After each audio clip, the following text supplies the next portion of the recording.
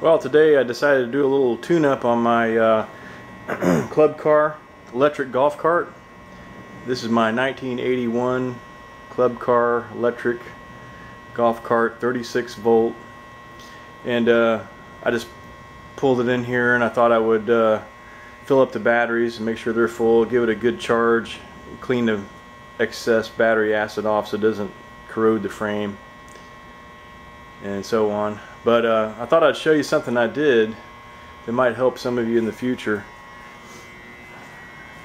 This is your basic electric golf cart.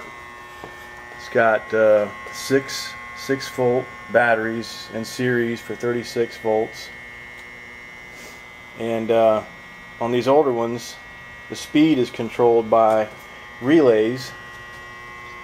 Try to get a shot of that, and you'll see that I have 5 relays wired there, and then above the relays are these big resistor coils. And basically how it works is those relays are energized by a micro switch that's under the floor pan, and as you push the pedal down, micro switches engage the different coils on these relays here to bridge out those resistors. So if you have it where you're running low speed, all of those resistors will be in series with the motor, which will cause the golf cart to run slow, and then as you push the pedal down, more and more of those relays will energize and bridge out those resistors until you have nothing but the motor and the batteries in series with no resistance, and that gives you the highest speed. And the system works pretty good. I mean, I've had this thing for many years, and there is one problem with it, especially if you use these golf carts for long-term usage, like you're riding around the neighborhood and you ride it several miles or so. Those relay coils can get very hot, even though they're probably designed for continuous duty. I've found that the relays will go bad after a period of time, and I actually opened one up to see if I could tell what was going on. I think I discovered what it was. Anyway, I'm going to show you the standard relay that comes in a club car golf cart. They look like this, and the bottom's riveted on. There's basically a coil inside there, and there's 2 contacts on the other side of these posts here, and when it's energized, your relay coil, you supply 36 volts across these 2 studs here, and causes the coil to magnetically pull in a plunger that makes contact with these 2 studs here, and then the current flows through the 2 large studs. And like I said, the problem I found that after riding these golf carts for several miles or so, these relays are on continuously, which causes them to get kind of hot. And I've actually taken one apart and found that what happens is that this plunger gets tight inside here, and it doesn't burn the coil out, but the coil actually swells a little bit inside there and locks the plunger down inside the assembly, and it prevents it from making contact with the 2 studs up here.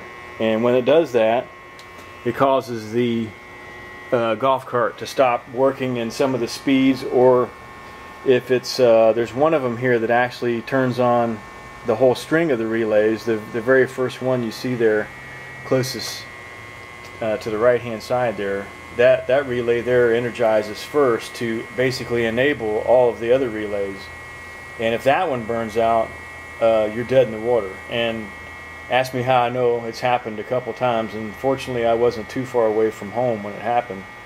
I was able to push it back home and then figure out what was wrong. And so over the years of buying those relays at about $50 a piece, I found another relay that is a little pricey to purchase, but it fixes the problem. I've had these on for years, and I'm about to show you what I'm using now.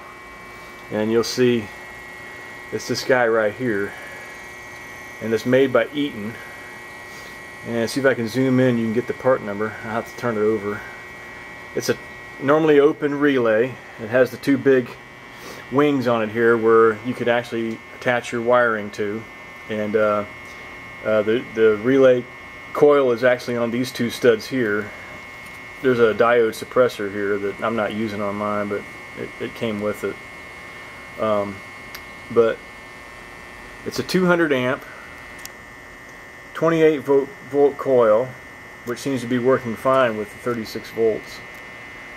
And you might be able to pick up the part number there. I think I've seen these at Newark Electronics and maybe some of the other electronic places online, and they are kind of pricey. They're about $125 a piece, but once you go through and you buy them, you're done, because I haven't had any more problem with my speed control since I've done this. So I just thought I'd share that with you, and it seems to be working fine. I think I'll give you, see if I can give you another closer shot at how I've got them wired in there. And they actually, even without even drilling any holes or anything, they've actually got the same footprint, so they'll bolt right in there where the other ones were at. So it's pretty cool how it worked out. And all I did was you know, attach the resistors to it and all the wires, and man, this thing really works great. I've had no more problems at all. So just thought I'd share that with you. And if you'd like to know the part number, or if you couldn't get it on the video, I'll give you the part number to the relay, and you could fix yours up the same way. Buy them one at a time as they go bad or whatever. Okay, thanks for watching.